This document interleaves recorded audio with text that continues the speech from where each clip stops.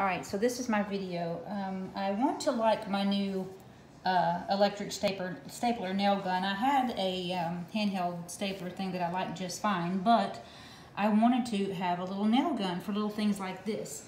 Here is a set of the nails, and all I was trying to do was make, staple this to this frame.